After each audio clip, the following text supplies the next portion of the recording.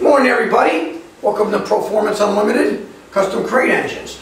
We happen to have a 383 Chrysler engine on the stand here. Gentleman sent me his engine. I don't know, he had it built somewhere else. I had cast heads on it and told me that he had just had the motor done and it's got problems, it won't run.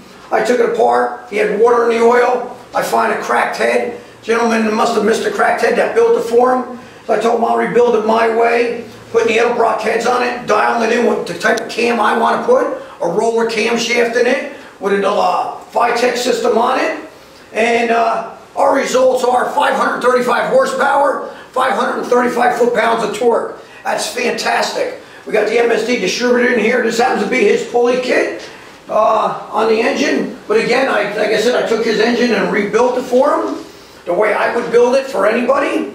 And this is what he got. Great results, great oil pressure, great performance. Here at Proformance Unlimited, we build one at a time.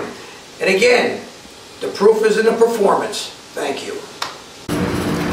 Okay, Darcy, I happen to have your 68 Barracuda engine here. Happens to be your 383 Chrysler engine that I redone for you. Put a pair of aluminum heads and a nice roller cam and a lot of different pieces. We're going to fire this up for you.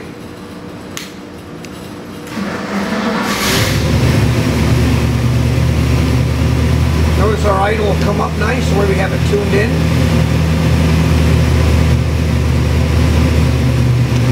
And it's going to work its way down.